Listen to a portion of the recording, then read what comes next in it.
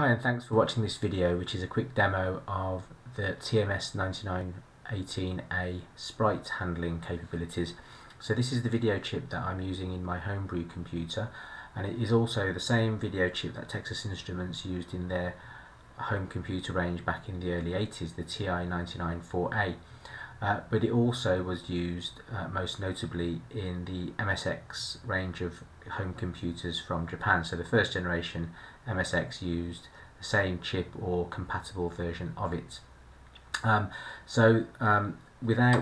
already built a quick program to do this. Most of the actual logic is just to move the sprites around the screen. So I shall start the demo. And what you'll see here is essentially there are 32 sprites on the screen. All of them happen to use the Space Invader image, but they could all be different. And they are all one of 15 different colours, well 14 different colours actually, to show the differences between the sprites. So there's 32 moving about on the screen.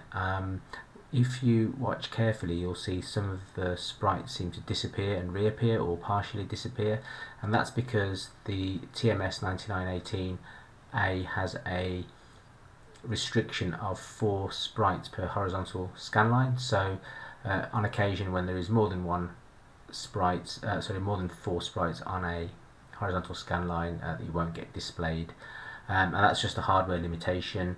Back in the early 80s, this was overcome in software by changing the priorities of sprite objects around every frame, which helped somewhat, but then resulted in flickering sprites.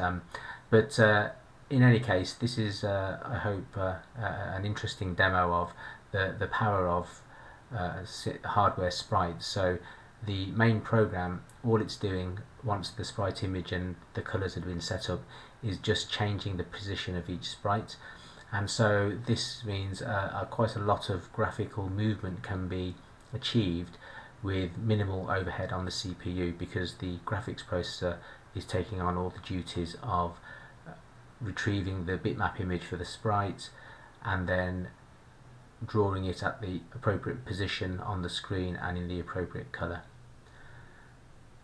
So I hope you found that useful and interesting insight, and thank you again for watching this video.